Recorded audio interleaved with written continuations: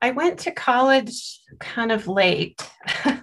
I I had a data entry job, and I really enjoyed working with computers, and they sent me to a class to learn a programming language, and I was like, wow, this is awesome.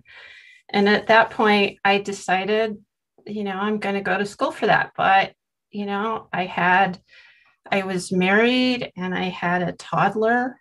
I had a very young child, and I decided to go to school and get a degree in computer science, which um, that's a lot harder than going right out of high school. My parents died when I was kind of young, so I kind of had a sort of a little bit of an aimless adolescence, and did things, you know, I don't know. It took me a while to find myself, I think. But so I went to school and I went to Metro State. It was State College then. It's State University now.